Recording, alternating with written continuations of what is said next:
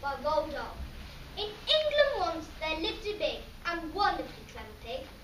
To everybody it was plain that Piggy did have a massive brain. He worked out sums inside his head. There was no book he hadn't read. He knew what made an aeroplane fly. He knew how engines work and why. He knew all this, but in the end, one question drove him round the bend.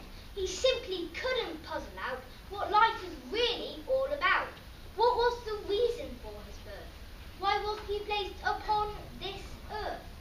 His giant brain went round and round. Alas, no answer could be found. Till suddenly, one wondrous night, all in a flash, he saw the light. He jumped up like a ballet dancer and yelled, "By God, I've got the answer. They want my bacon slice by slice to sell at a tremendous price. They want my tender, juicy chops to put in all the butcher shops.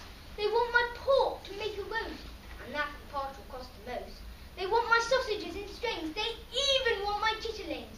The butcher shop, the carving knife. This is the reason for my life." Such thoughts of these are not designed to give a pig great peace of mind. Next morning, in comes Farmer Bland, pail of pig swirl in his hand, and Piggy, with a mighty roar, bashes the farmer to the floor.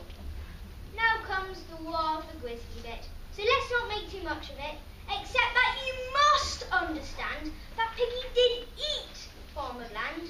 He ate him up from head to toe, chewing the pieces nice and slow. It took an hour to eat the feet, because there was so much to eat.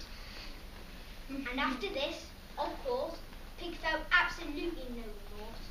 Slowly, he scratched his brainy head, and with a little smile he said, "I had a fairly powerful hunch that he might eat me for his lunch, and so, because I feared the worst, I thought I'd better eat